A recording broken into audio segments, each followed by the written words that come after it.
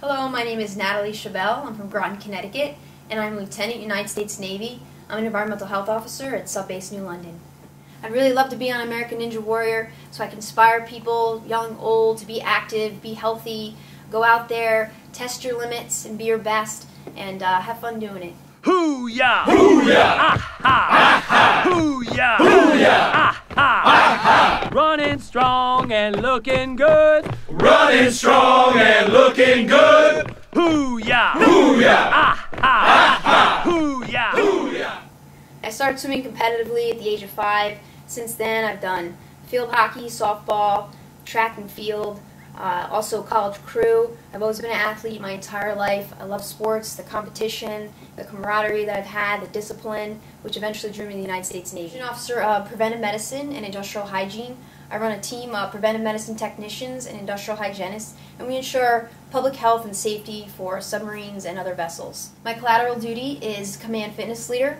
So I'm in charge of all Navy personnel active duty at 4 different clinics across 4 different bases, making sure that they're maintaining their physical readiness, that they're within height and weight standards, and they're ready to deploy all year round. I'm an American Council on Exercise certified health coach. I have certifications in dynamic variable resistance training, that's the sandbag, and the TRX suspension trainer. A lot of what I do is functional training, which involves just my body weight and the floor. So in my job, there's been many times where I've been on submarines or ships and had to find ways for myself and sailors to be able to exercise with a limited amount of speed.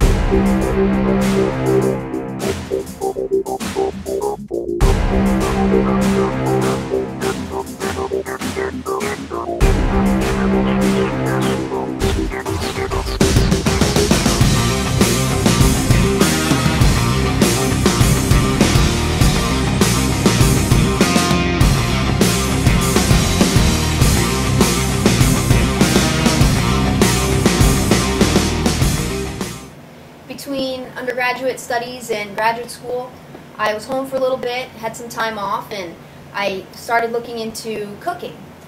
Food has always been a huge part of our lives. I come from an Italian-American family, so I started going through The Professional Chef, which is a book by the Culinary Institute of America, and realized that I was a little in over my head trying it at home, and I wanted to go in depth much further, and figured what better place to go than the Culinary Institute of America, where you have the most master chefs under one roof, and you can eat, breathe, and sleep all things culinary and be the best you can be in the kitchen.